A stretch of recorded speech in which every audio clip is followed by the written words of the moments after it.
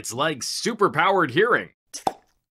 Hearables are going to be a trend in mobile audio. Rates of hearing loss across all age groups is still rising, and lots of people are going to need some kind of hearing assistance at younger and younger ages. This is an exciting follow-up product to something I reviewed last year. The IQBuds2 Max look like any other pair of true wireless earbud, but the idea here is to use a ton of microphone modeling to cut noise from your environment and better hear people and speech around you. This isn't just a make the world louder kind of product. There's a lot of noise reduction tech happening. Touring the hardware, these are simple black drivers, cases, all touch controls with no tactile buttons, and you get a handy collection of silicone and foam ear tips. The charge case is a little on the larger side, and it has a micro USB charge port, so that's not my favorite, but on the whole, we're in competitive territory for true wireless buds. The real magic happens after you give yourself a hearing test through the Nuheara app, and then customize a listening profile. At my age, my biggest problem is hearing speech in crowded environments, especially tiled reflective areas like cafes or coffee shops. I read lips almost as much as I'm actually following the conversation these days. These are an evolutionary step beyond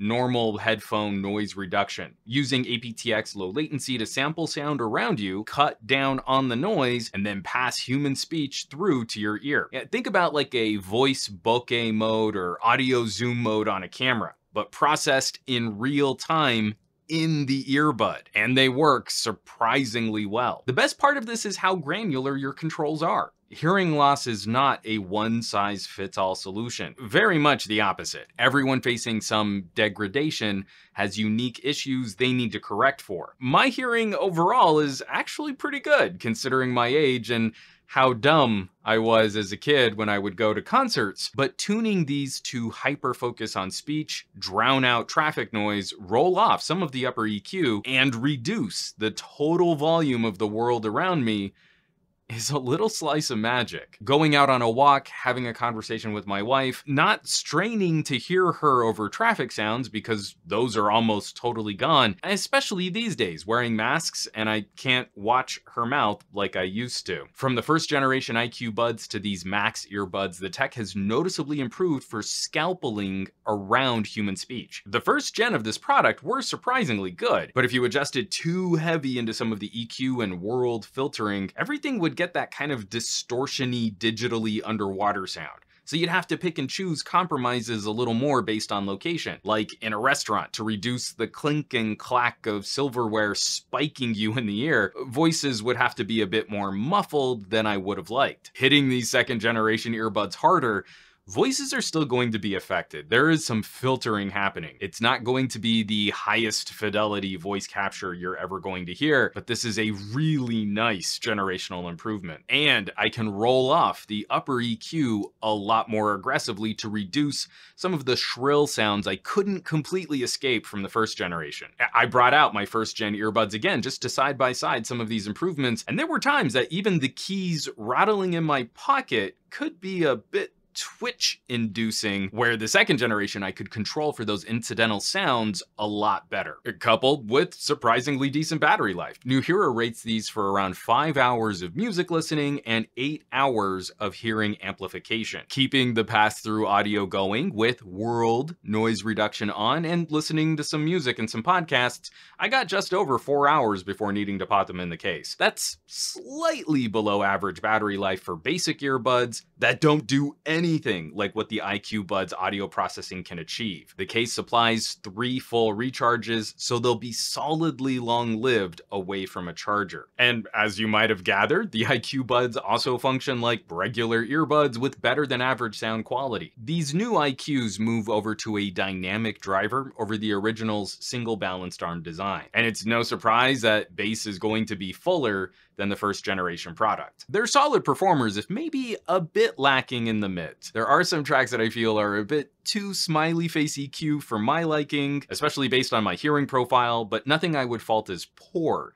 And there's a respectable range to tweak that EQ and dial in a listening profile that's going to appeal to you. If I have a concern about this audio profiling, I wish the hearing tests were just a little more granular. It takes about 5 minutes per ear, but I'm generally pretty strong on a hear the tone kind of hearing test. What I'd prefer is a test that plays tones at descending volumes until I can't hear that tone anymore. And from there, I think we'd get a more accurate profile of each person's individual strengths and weaknesses. I only miss out on one tiny gap on my IQBuds test, but I know my hearing isn't equally strong across this whole range. And one other concern, and this is just a general foam ear tip issue, it's not something specific to Nuheara, but wearing them for longer periods of time and pulling them straight out of my ear, I have had a tip pop off and left inside my ear canal. After a longer listening session, when taking them out, you want to give them a bit more of a twist before you pull, and that seems to help for me. So I think we have something kind of special here.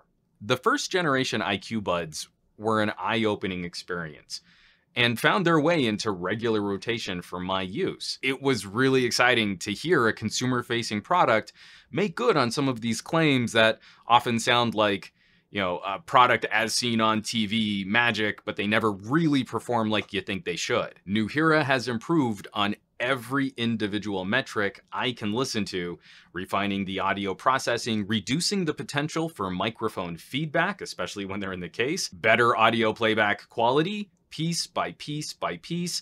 It's a nicer total package, and they're launching at a lower price than last year's version. Even how these things might hit you in the wallet, I'm always really excited to see progress in that price to performance ratio. We should have some serious concerns for our audio futures. And we need something. We need something in between medical grade hearing aids and absolutely nothing for hearing assistance. A few more boutique players are entering this space, and products are finally shipping out to consumers after getting shown off at this year's CES. I'll be surprised if these kinds of features aren't incorporated into normal earbuds over the next couple years. Once we include hardware for advanced noise reduction and beefier internals to process speech in real time, we'll see a greater spectrum of bionic ear hearing assistance. But for today, Nuheara is a rare brand ahead of that tech curve.